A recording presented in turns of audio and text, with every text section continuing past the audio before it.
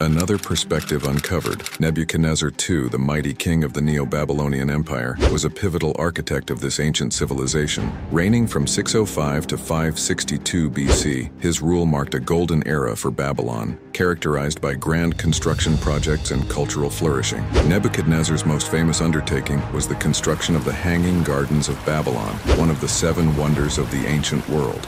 Although its existence remains a topic of debate among historians. He also fortified Babylon with immense walls, making it one of the most formidable cities of its time. Under his rule, Babylon became a center of art, science, and architecture, showcasing the splendor of ancient Mesopotamian civilization. Nebuchadnezzar's legacy is a story of power, innovation, and enduring influence. So, here is